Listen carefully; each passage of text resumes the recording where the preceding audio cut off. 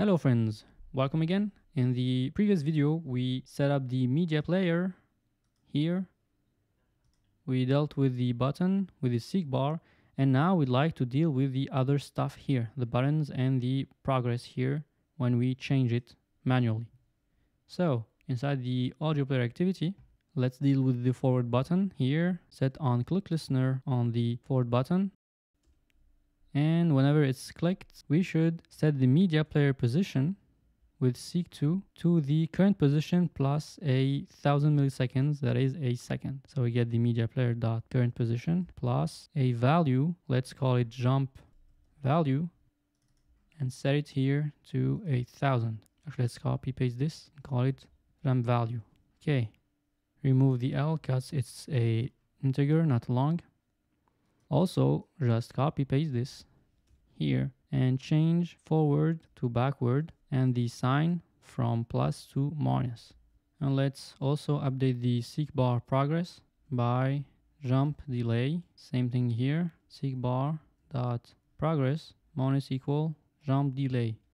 So this is the same thing as writing SeekBar equals progress minus jump value. This is the same thing, it's shorter. So let's run this and see. So open the file, jump back,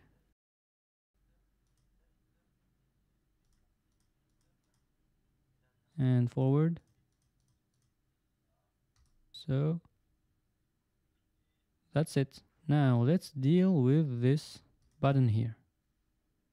As usual, chip.set on click listener, and when the chip is clicked, we should check the play speed that we don't have yet. So initialize it here, private var play speed, and set it to 1. Make sure it's a float. And here, if the speed is different from 2, add 0.5, else set it back to 0.5.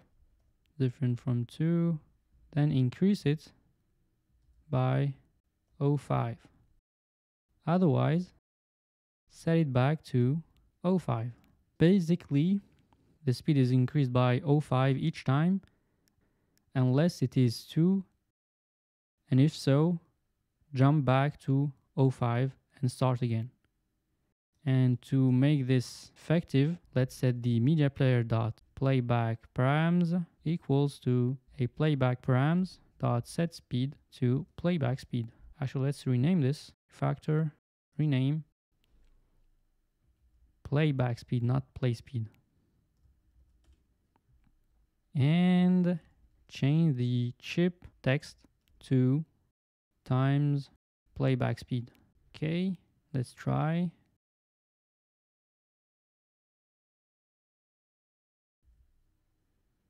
Here we have it. Set to 2. Going faster. Set back to 5. It's going much slower. And to 1.5. And that's it for the chip. The last thing is the player here. So this one is pretty easy. On the SeekBar, we'll add a on SeekBar change listener.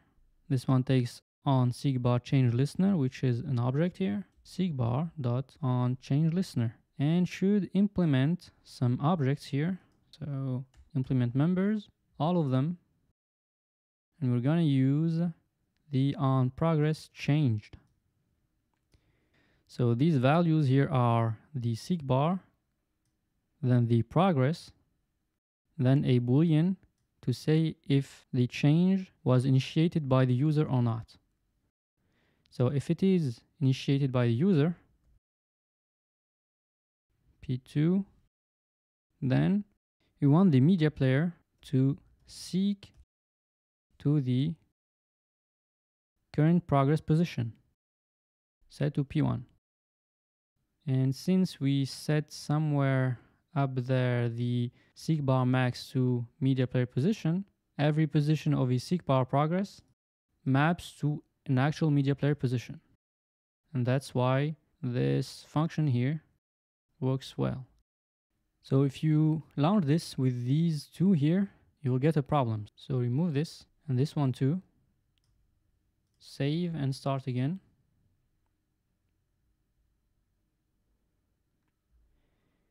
Here we got it.